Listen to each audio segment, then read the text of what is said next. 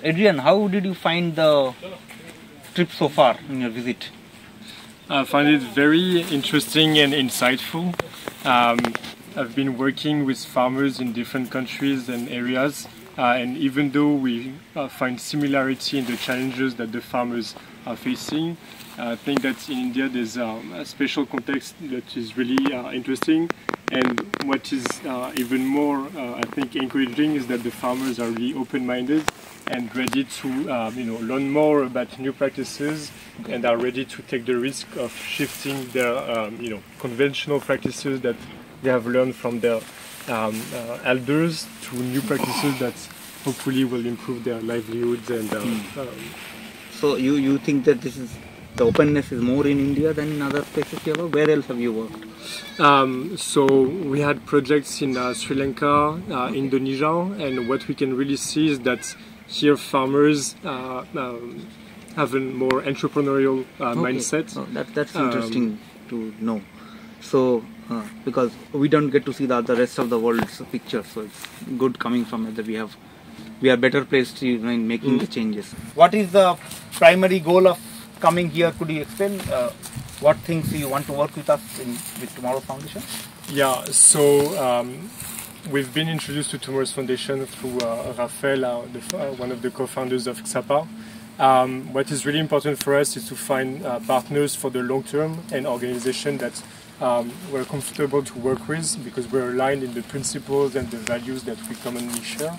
And we think that Tomorrow's Foundation is one of those organizations. I came here to understand the diversity of the projects that you've implemented so far and the impacts that you had on the communities. And what I've been able to witness is the incredible material and immaterial assets.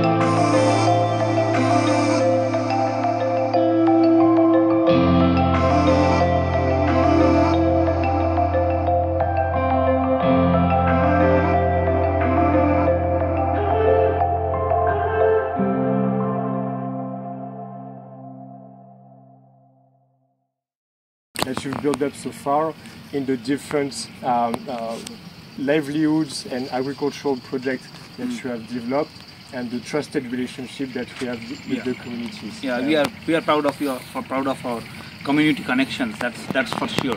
So I believe you are here for the AWD project introduction in paddylands. In Ksapa does in encouraging uptake of this practice.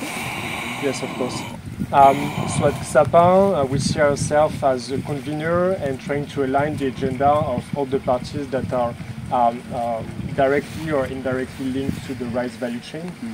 We've got on one hand corporates and investors that are increasingly pushed to look at the impact they have on their downstream value chain, upstream value chain, and that means first and foremost the farmers that they supply and source the rice from. And so what we're trying to do is to provide best practices to those farmers so that they can improve their livelihoods, and at the same time provide good quality products that meet the standards of off-takers. We also want to work with committed companies, organizations on the ground that have trusted relationship with the communities, because we need the farmers to commit to the practices that they're adopting, because the carbon that is sequestered or avoided should be avoided on the long term. We don't want to avoid for just one season and switch back to the previous practices the next. What part did you like the best among the sites that you visited, the projects that you saw? Well, regarding AWG, it was interesting to see that some of the farmers were already interested in trying out the new practices with the demo plots.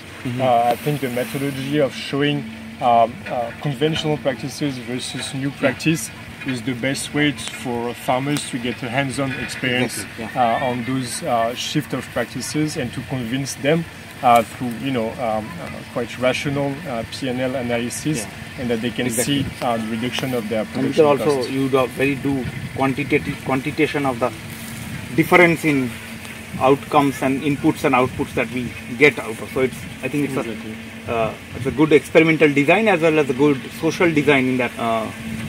So anything else? How did you like the education in efforts that are going on in the education vertical?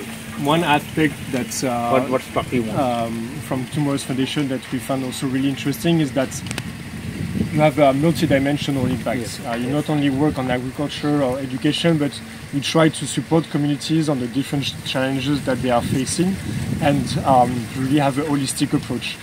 So helping the farmers with their practices, helping their kids get access to quality education, and that's really the type of multi-dimensional impact projects that we're looking for. So since the financing is from climate, is there any opportunity for the climate finance to assist in doing this kind of, address this kind of multi-dimensional aspects? It's other than carbon or whatever is agricultural practices?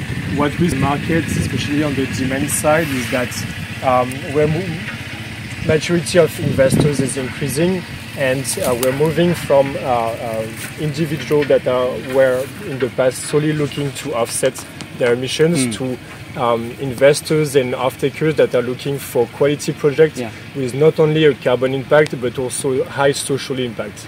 And so favoring those multi-dimensional because projects. that makes it all the more important that the ideas get hold in the community.